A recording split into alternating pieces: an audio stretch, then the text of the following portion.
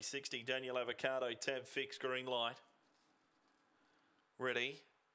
Racing, flying out was Tigalong Grace, away smartly towards the inside, Run and Rampage towards the centre, Nitro Roxy, Daniel Avocado got a slight check.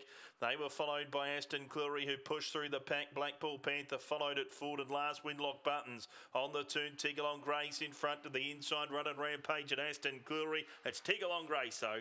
Tigalong Grace won at a length and a quarter, Run and Rampage, Aston Cleary. Daniel Avocado closed off into fourth ahead of Blackpool Panther. Princess for Real, Nitro Roxy, Winlock Buttons, 22.01 the run.